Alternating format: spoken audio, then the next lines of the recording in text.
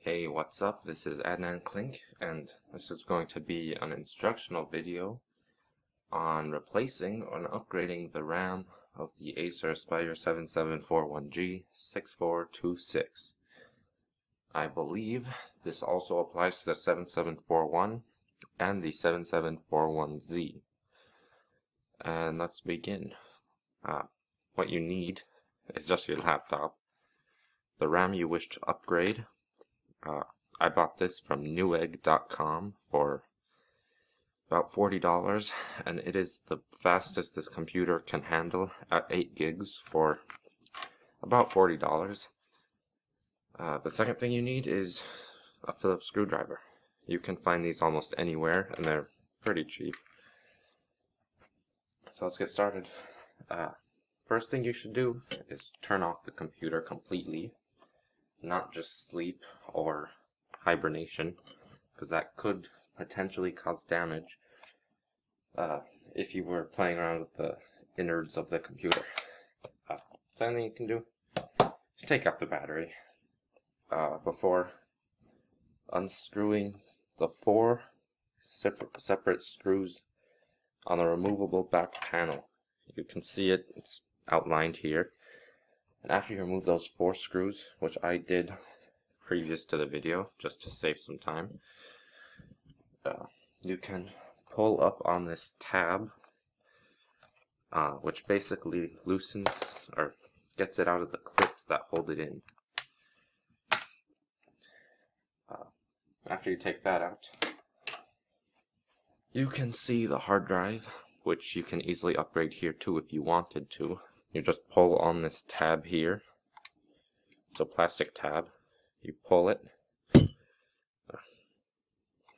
I can get it to come out. Oh, my bad.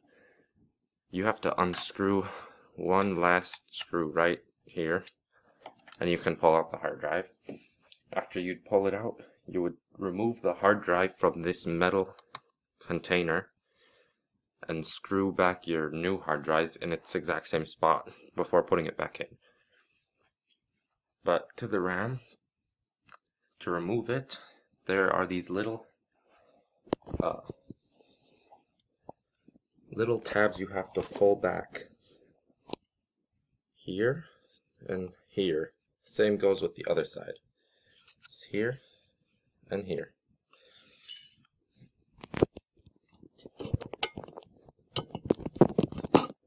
Okay, so you just pull back one tab and the other, and the RAM should come out at an angle. Same for the other one.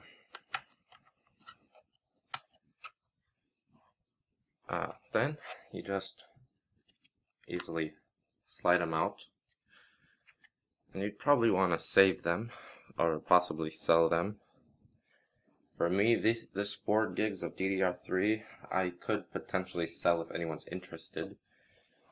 Just send me a message if you are, and we'll get on to putting the new RAM, which is my 8 gig of DDR3. Okay. That came out easily. And you will see how to put them in their direction by this little tab here. This tab will line up perfectly with the tab on the hard drive slot, or RAM slot. So you just slide it into the slots, and then you just push down until the clips hold. Those clips that you pulled back originally will just move back into their correct spot and hold the RAM in place. And that really is all there is to switching the RAM.